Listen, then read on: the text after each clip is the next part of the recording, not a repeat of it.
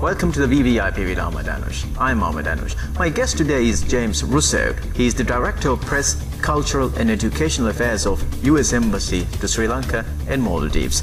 James Russo has served for 18 years in the United States Foreign Service. He has worked in Colombia, Costa Rica, Mexico, Bosnia, Sri Lanka and Washington, D.C. His post stints have included stints as a political economic officer, press officer and 3 tours as Counselor for Public Affairs.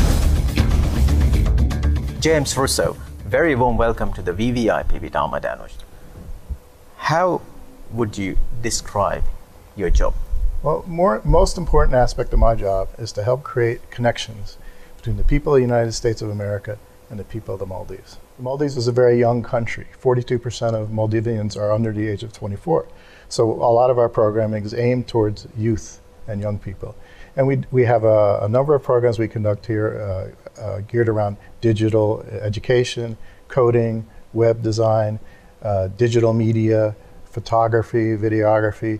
We have a program we're starting up where young people will learn how to shoot videos to tell the story of their communities. We always work with the local communities, local governments.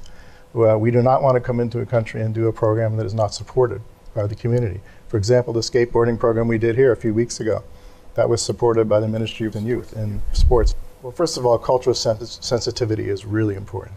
That's why American diplomats, or in the case of Sri Lankan diplomats in the United States, we have to understand the countries we're in and the cultures we're in. We would never want to do anything that would be offensive or inappropriate in the country we are. How would you define free press?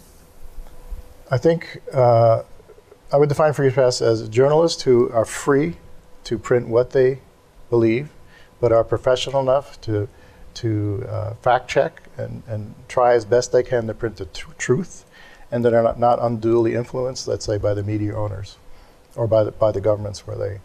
And their goal really, I believe, should be to inform the citizens of their country about the truth. What we do in the American Embassy in the Public Affairs section is we support cultural programming, educational programming, and media programming to help tell America's story and to help people in the Maldives, for example, understand what America is about.